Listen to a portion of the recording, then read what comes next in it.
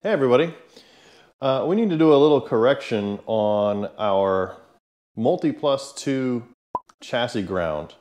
So in the original video a few weeks ago, you saw me connect up a 6-gauge wire there, and I've got a 2/0 wire here ready to replace that.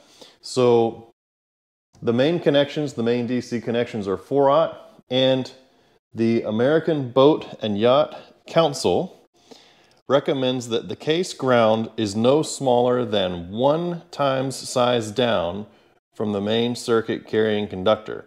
So if you're using 4/0 for your main battery cable, then per ABYC, you should have 2/0 for the case ground.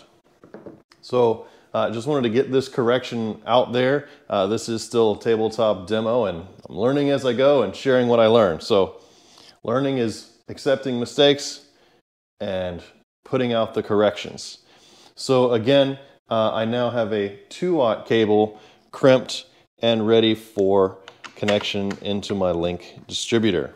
This 6-gauge cable, it can go. Remember to put down your lug on the stud, washer, lock washer, nut,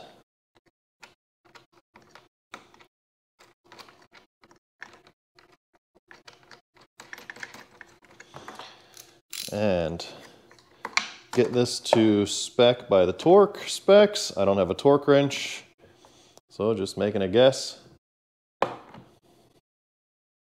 And as always, have your electrical diagram reviewed by an electrical engineer or your Victron distributor. That's how I had this mistake corrected. So again, 4/0 going in to the Multiplus-II means no less than a 2/0 for the case ground. And just kind of as a mental note, I know that a 4/0 will not fit through that hole and hook onto the stud for the case ground in here. Explorers.life has a lot of videos on this connection, and they show it with the Multiplus. That case ground is much easier to get to. It's not inside this casing like this one is. So just be mindful if you have a Multiplus.